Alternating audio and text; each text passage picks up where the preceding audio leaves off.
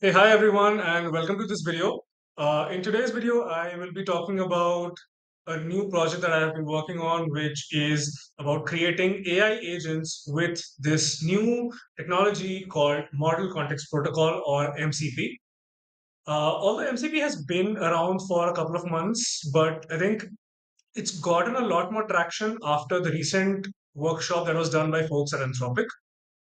Just to give you a quick context on what MCP is. It's basically a new protocol which was developed by Anthropic to help in building much more streamlined and flexible interfaces for LLM applications by building a seamless interface that can help LLM by helping LLM UXs to connect with the data that they can use. Now, essentially, this protocol consists of an MCP client and one or more MCP servers. Now, the entire reasoning part or the logic or the core LLM driven part is contained within the client, the orchestration and the LLM, while the access to, say, tools or resources or prompt templates and a bunch of other things, all of that is abstracted and encapsulated in the MCP server.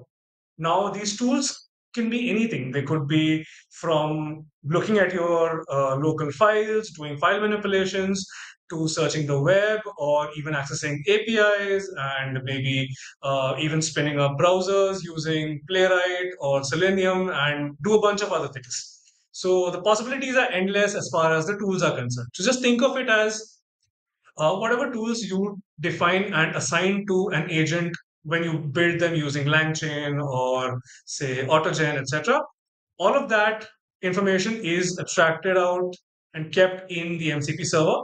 And whenever there is a requirement, the MCP client goes sends a request to the server, fetches the tools that are available, and then based on the utterance of the user, whatever the query is, and whatever requirements are there from the user, the client asks the LLM as to which tools need to be invoked to answer the client's question, and then invokes the MCP server to it sends a request to the MCP server to basically execute the intended tools. And then whenever the tools are executed, uh, the appropriate API calls are made, or the files are looked at, or written into, or whatever is the implementation of that particular tool.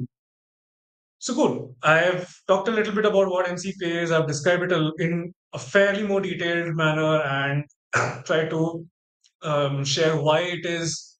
It makes a lot more sense to develop your applications going forward using Model Context Protocol in this README file itself. And with that, let's jump into the demo. Over here in the demo, I've tried to create an MCP agent using a client and and a single server. And the server is basically containing tools which are nothing but APIs of a financial website called as Financial Modeling Prep. Now, this is what the Financial Modeling Prep API documentation looks like. It's got a plethora of APIs, out of which I've tried to, let's say, consider, let's say, 5 or 6 interesting APIs that I felt was really good to work with. Try to capture that in the server so that the client can uh, call it, interact with it. Cool. So let's get to the demo. I am just about to start the server and the client using this particular command. It's clearly mentioned that I want to connect to the financial data server. Now, when the command runs, firstly the client tries to connect to the server and tries to fetch the tools that are available on the server to be accessed by the LLM later. So let me just start off with a simple hi question as to what can the agent help me with. So as you see, it's mentioned that it can easily help me with real-time stock codes for specific companies. It can help in retrieving company profiles, balance sheet, cash flow statements, and a bunch of others based on all these tools that are available to it. Cool. So under the hood, by default, since I've not mentioned any particular LLM provider in my startup in my startup command, it will use GPT-4o, which I have hosted on my Azure OpenAI endpoint. However, this particular client does have the option to change providers. You can use simply OpenAI, or you can also use locally hosted LLMs using Ollama. And the detailed steps for using any of these other providers are mentioned in the README. So if you are curious to check that out and use a different LLM or your own Azure endpoint or some other thing, please feel free to check out the README. With that aside, let me just start by asking now that I know what it can help me with, let me just ask it about the stock price of Microsoft. And as you can see, the LLM chose to use the get stock quote API or the tool and with the symbol as Microsoft.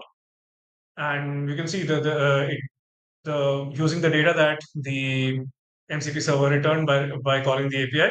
The LLM constructs a final response mentioning that the current stock price is 38.388.56. Cool. Now that I've got, now you can see that I can get stuff. This was a very simple query wherein I asked about stock price of Microsoft. Now let's see if I want to compare the financial ratios of two companies, say Walmart and Amazon. And I also want the LLM to suggest me which one of them is a more lucrative option for an investment. This is a much more realistic scenario of me asking certain investment related questions to this financial agent.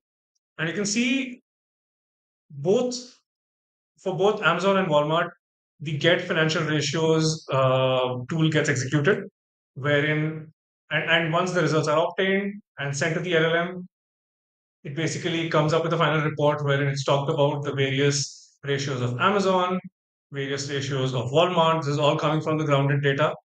And finally, it performs its own analysis. It's given me 4 points about profitability, liquidity, solvency, efficiency, valuation, all very technical points based on exactly comparing the various ratios of Amazon and Walmart. And finally, it recommends to me that Amazon appears like a much more lucrative investment based on its profitability, etc. And yeah, I think it's talked about what an investor's temperament should be. So this is a fairly involved use case. It's a fairly intricate use case and a very useful way of using this particular agent, because honestly, doing this entire exercise myself, looking at the financial ratios, a bunch of other things for companies and trying to make sense of them may not be something which everyone is aware of or can do. So such an agent can really make your life simple. Now let's go one step further. Now I'm asking it that, hey, I wish to invest in a particular sector. And now I wish that the LLM can help me, the agent can help me perform a fundamental analysis of the top company in this sector. See, I have not mentioned the exact company. It's for the LLM to figure out what is the top company in this telecom sector and derive insights and share a report with me with some investment strategies. Cool. So I think the LLM has figured out what the top company is. It's getting the company profile, and everything that's required for the fundamental analysis. It's getting the balance sheet, cash flow statements, the metrics, and the ratios for the last three years or so, and trying to create a detailed report and share the investment strategies with me. So let's wait for it to answer. Okay, so with that, I think it's given me a fairly detailed and a fairly long report, starting with AT&T's overall company profile, what it looks like, what it does.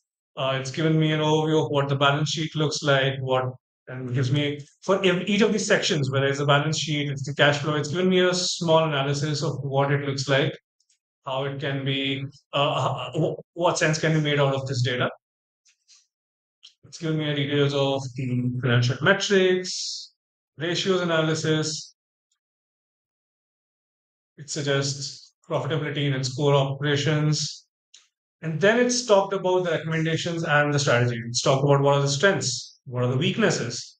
And it's also recommended a good strategy as to how I can use the dividend growth strategy and the value investment strategy, and why I can use them for if I want to invest in AT&T. And yeah, I think this kind of a report, it's a fairly comprehensive report. It's used all the grounding data, it's used its knowledge of how it can process the grounding data and provide me with a fairly intricate recommendation on how I can invest if I wish to invest in this particular company. I think this is pretty cool as to the possibilities that I am able to explore with this particular agent. So I think I did show you a couple of use cases, and now I can just hit quit, and that will end the session with the this particular agent. Let's get back to our MCP agent readme, and I'll just quickly dive into what the project architecture looks like, going a little deeper compared to the demo. So when I start the when I give in the command, it basically starts the MCP client, and this MCP client, the first thing that it does is to establish connection with the server, list the tools, and return all the available tools, and which were displayed in the very initial part. Now, when I submit any query, the MCP client first sends the query with all the list of available tools to the LLM based on the provider. And if the LLM responds with an answer which does not involve any tool call, just like the very first thing that I asked about, hey, what can you help me with? This does not involve any tool calls. So since no tools calls are involved, it will skip this particular loop and finally display the response that was returned by the LLM.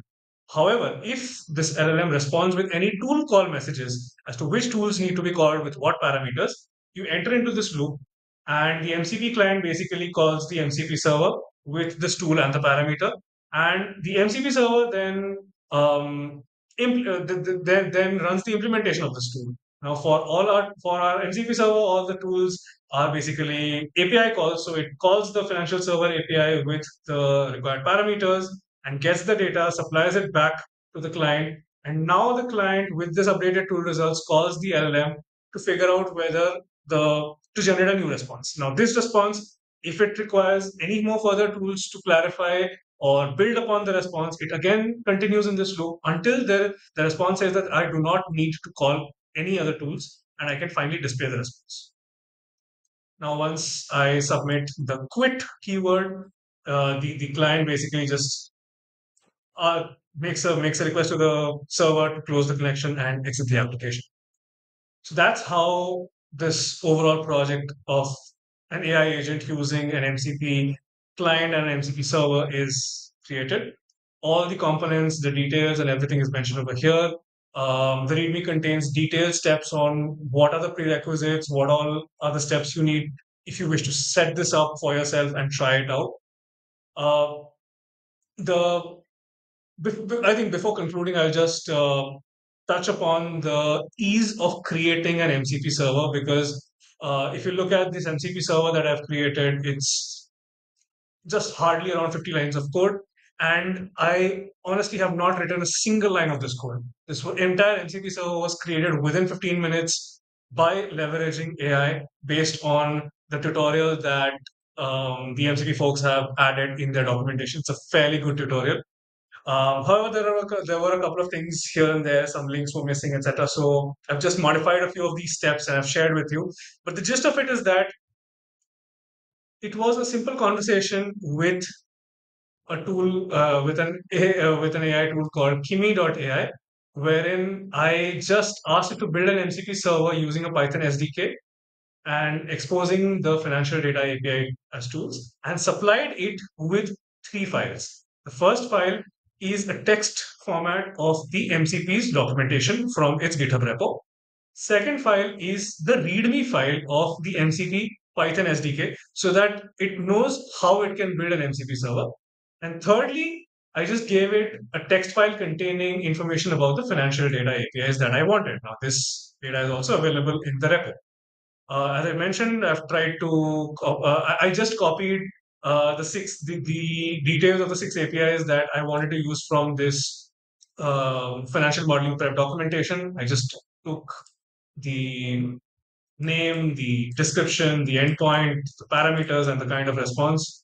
I did that. Just copy pasted it for the six endpoints and just put them into Kimi.ai. And within a few seconds, I had the entire code provided to me, and the only thing that I had to do was to change the API key based on my account. And there I had my MCP server running. So it's that simple to build your own MCP servers and create an MCP agent as well. So in this project, this project is a part of this repo called as the AI Garage, wherein I try to add as many interesting projects around AI using new technologies, using new frameworks, etc. I try to experiment, create projects, and just try to share it out with you folks. So it's present in this repo, and please feel free to extend, create more MCP servers if you want to try them out. But yeah, all the steps are mentioned in detail in this particular repo. So yeah, with that, we're almost at the end of this video. So don't. I hope I was able to demonstrate the power of MCP through this demo, and I hope you got to learn a little more in depth about what MCP is, how it can be used, and how easy it is to build using MCP. So if you enjoyed this video, do give it a like and do subscribe to my channel. I will keep adding more videos about such projects. There are already a couple of projects in this AI garage.